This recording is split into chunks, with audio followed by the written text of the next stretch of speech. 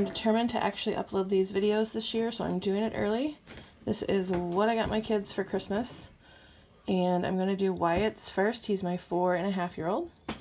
And we tried to limit it to 5 items from us. And then Santa brings them usually a shared gift, and then they have their stockings. And mostly that's because they get gifts from a lot of other people. They have 2 sets of grandparents, like 4 or 5 different aunts and uncles that send them things, friends, etc. And so in order to kind of keep down the amount of stuff, we try to make sure we don't go too overboard on our end. So anyway, here is what we got. We got them each like some really cool toy that we know they've wanted. We got them something to build, something to code, something to play, and something to read. And you might be able to reformat that so it rhymes. I don't know, but that's what we got them. So the first thing for Wyatt, I'm really excited about this game. It's called Chasing Fireflies, the game of shine and seek. Fireflies light up in the dark. There's a little jar in there. And kids search up and down for the spark, catch all 5, put them in your jar, watch them glitter like stars. I think, if I remember correctly, whoever collects their fireflies, the fireflies first maybe wins. I don't remember, but I think it's a lot of fun.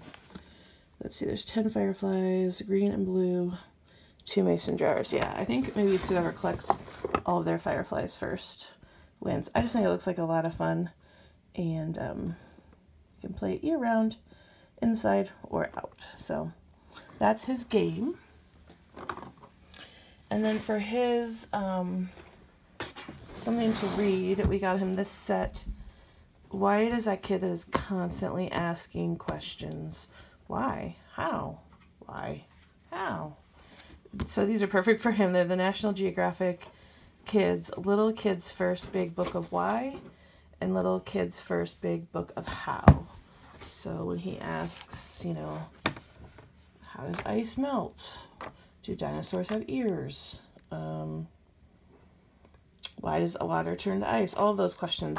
I think these are really age-appropriate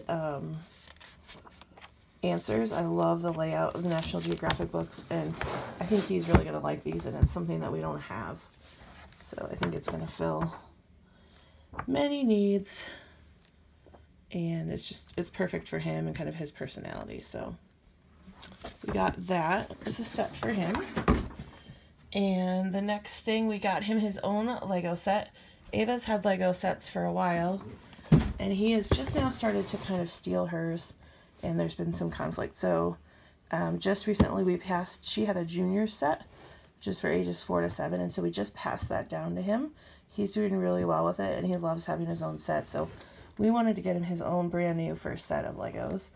And Ava has a, what is it, a Batgirl Lego set that has like some kind of flying thing like this, and he always tries to take it, so and she gets very upset. So we picked out this one, the Joker Batcave Attack. It is for ages 4 to 7. I want to say we got it for about $16, and that's what he'll be able to build. And it's just an easier build for kids that are new to Lego, so he's going to be really excited about that because it's his very own, and it's his first set that is just for him. All right, the next is something to code. I have been stalking this since I heard it was coming out. I wanted to get it for him for his birthday in April, but it wasn't out yet. So Wyatt loves puppies and dogs, loves them. And so there were 3 different animals for this coding critters, but we chose the dog. And it is from Learning Resources. And it has like the little kind of playground there. And then I think it's the mom and the baby. And a storybook. It's for ages 4 and up. And it just helps teach them different skills and concepts about coding through play. So I think he's going to have a lot of fun with that. I think Ava will like this too, actually, but that is that. And then his big gift that I know he would pick out if he were to go into the store is this Paw Patrol Mighty Pups Super Paws Mighty Jet. It's way too big. I'm already kind of having anxiety about it. But he's going to love it. So, transforms to a command center. Launches discs. It has a special version of Ryder. Can launch a mini jet. Oh my, oh my.